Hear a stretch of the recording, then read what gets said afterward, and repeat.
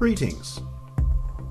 This is a Planetary Alignment and Earthquake watch for February 6 and 7, 2012.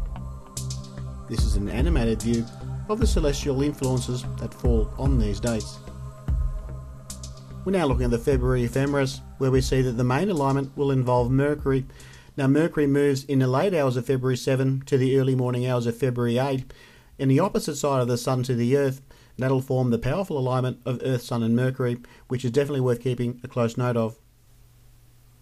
We're now having a look at some charts with the use of solar fire and having a look at the significance of these days astrologically, and we do see that February 6 has a fairly powerful lunar configuration and it continues into February 7.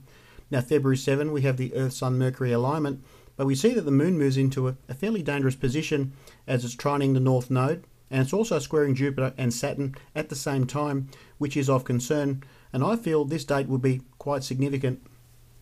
We're now looking at solar system scope and focusing on two powerful alignments that form on these days, with Earth-Sun-Mercury being the most powerful, and this will produce a powerful earthquake in its own right, but it's supported by another alignment and a very strong one which involves Uranus, Venus, Earth and Mars.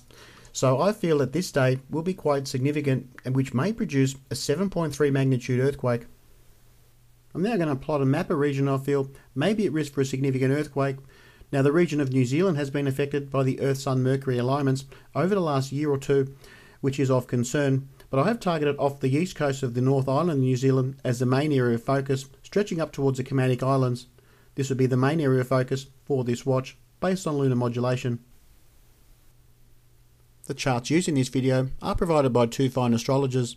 Their contact information and links will be in the description box and on this page. And for more information, please visit my website at solarwatcher.net.